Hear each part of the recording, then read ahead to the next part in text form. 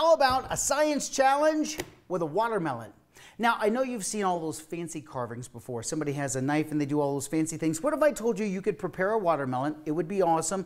All you need, a pair of safety glasses and a few hundred rubber bands. Maybe more, who knows? This is how you're going to do it. First of all, you probably want to get a friend or two to do this, and then cover the area in plastic. You'll see why here in just a second.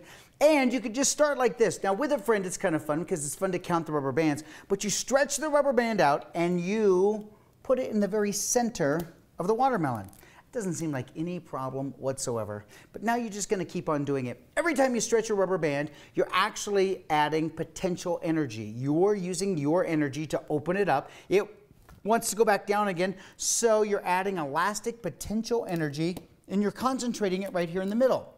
Now, not going to be a problem at the very beginning, but after a couple hundred or so, maybe 20 minutes or so, you're going to start to see the watermelon shape change. It's going to start to push in the middle. You're going to see little beads of water appear right here around the middle. You know who does this well? Our friends at the Franklin Institute in Philadelphia. They're the ones that showed us how to do this, and they do it in an awesome way.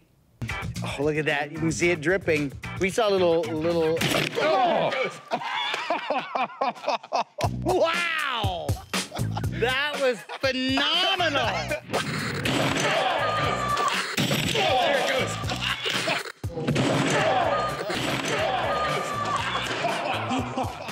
Bam! Look at that. That's awesome, right? Now you understand why I told you got to have safety glasses, you got to cover the area. The kids are going to eat it for sure. Your guests will never forget the watermelon challenge. Not at your home, at their home, because you brought the watermelon and the rubber bands. You're going to have a blast, an implosion of fun. I'm Steve Spangler. That's your Watermelon Bursting Science Minute. You can't go back after that. I mean, that's the only way to cut a watermelon out. Seems like a lot of work. I mean, I think I'll just stick to using maybe a knife or something. Yeah, 20 minutes of just putting rubber bands on. How fun for the kids, though. And then you get to eat it afterwards. So that's Can perfect. you? Yeah, why not? I mean, if it bursts open. 5-second rule, it was like on the ground. No, whatever everywhere. half is still on the table. You can still eat that, right?